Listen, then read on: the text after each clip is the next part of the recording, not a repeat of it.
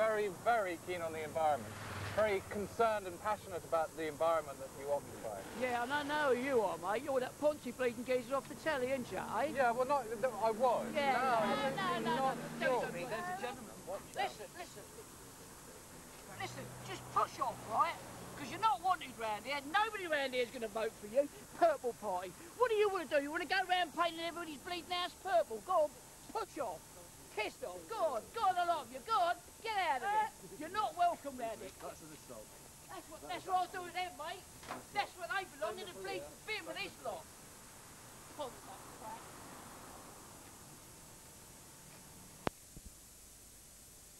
Every single government of the last 50 years has shown a shocking disregard for the country's incomparable artistic... Excuse me. You're talking about our present government, the Labour government? Yes. Yes. Well, round here, in Greenwich, that's who we vote for. With respect, yeah, we have never been given a credible alternative to the Labour government in Greenwich. And you certainly are not a credible alternative. Never were in step with the politics. Can I just point out one thing? It goes against everything that Christ stood for and would tear the Catholic Church apart. Rubbish! Well, rubbish! Monsignor, that really... He lost his daughter 13 years ago. She jumped out of a window one night while he was out his head on acid. Now, we're dealing with a man here who's an alcoholic, not a junkie. So the dead girl was your case then? Dead girl was my niece. Jacob Angel is my brother-in-law. But he's not after Jack Hendry's turf. You'd know all about that, wouldn't you, Croft?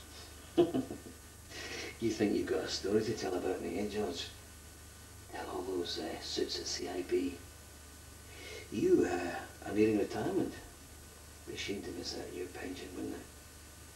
What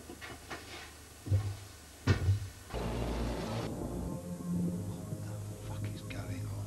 I think you should come and see this. Cheers. Find out their thoughts about the upcoming Christmas schedule. It's John, isn't it? It's Frank.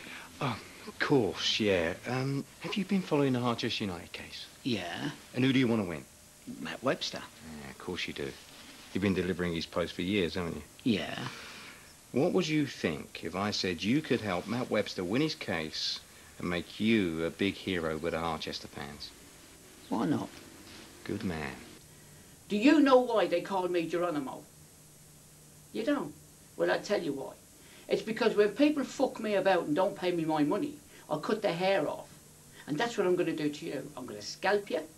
I'm going to strip you naked.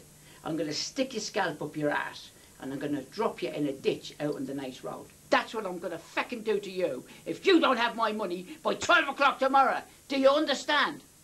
Good. Now I'll have that drink now.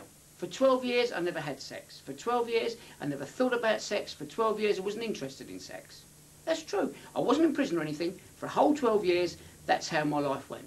And then on my 13th birthday, I met this girl with big tits, and it was sort of downhill all the way from there. But you know, some people never get sex.